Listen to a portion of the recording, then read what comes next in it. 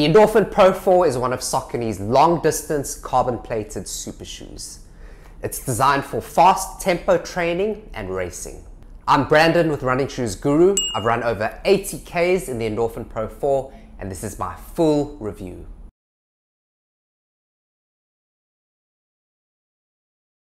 The Endorphin Pro used to be Saucony's top-of-the-range super shoe, but then they launched this shoe, the Endorphin Elite.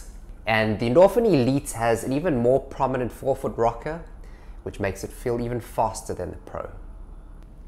In this latest version of the Pro, Saucony makes some really big changes to differentiate it even more from the Endorphin Elite. The first big update is that they've added Power Run HG into the core of the midsole. And you can see a little bit of it sticking out here on the heel section.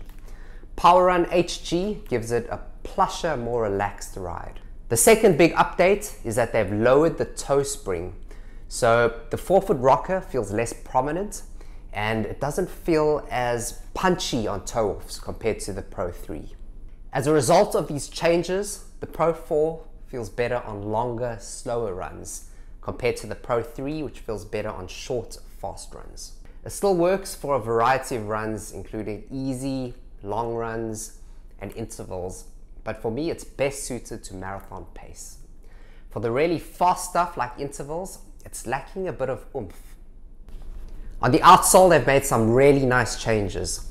Traction has improved because they've changed the pattern on the rubber, so it's more aggressive and it bites into the ground better.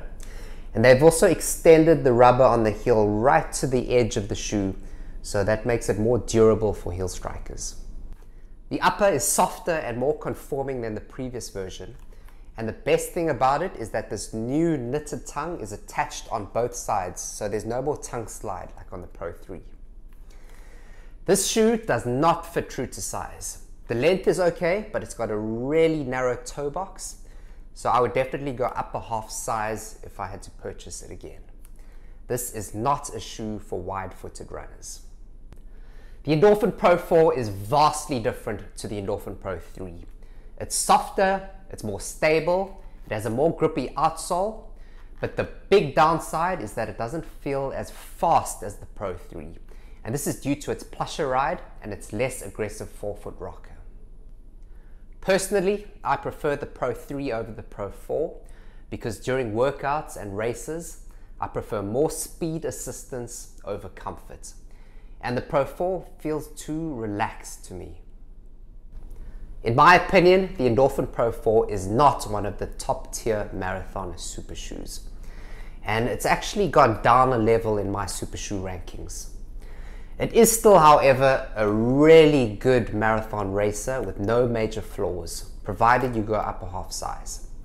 If Saucony can keep this at $225 US, it'll continue to be one of the best value marathon racers on the market. If you love the Endorphin Pro 3 and you're excited for the Pro 4, let us know down in the comments section below. You can read my full written review on Running Shoes Guru. Thanks for watching, and please remember to like the video and subscribe.